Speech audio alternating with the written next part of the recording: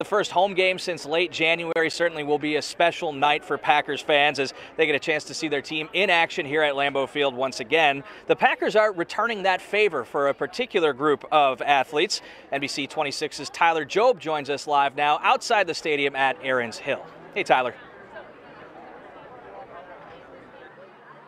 Hey, Brandon, thanks a lot for that. Yeah, so tonight, as part of its Give Back game, the Packers are honoring Special Olympics Wisconsin as its exclusive nonprofit partner. Now, this year, Special Olympics Wisconsin is celebrating its 50th anniversary. So joining me now to explain a little bit more about how the Packers are honoring Special Olympics tonight is the President and CEO, Chad Hershner. And Chad, thanks so much for joining us here tonight. You bet. Thanks, Tyler, for being here. Absolutely. So, in general, just tell me, how does it feel for the Packers to be recognizing Special Olympics Wisconsin?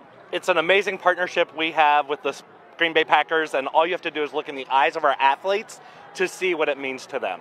Now, how specifically are the Packers going to be recognizing and honoring your organization? A couple specific ways. They've donated 1,000 tickets. They provided bus transportation, food vouchers, and then they're allowing us to do a text-to-donate campaign throughout the game tonight. Well, really can't get much better than that. What's the main message of your organization to Packers fans here tonight, other fans, and the people watching at home tonight?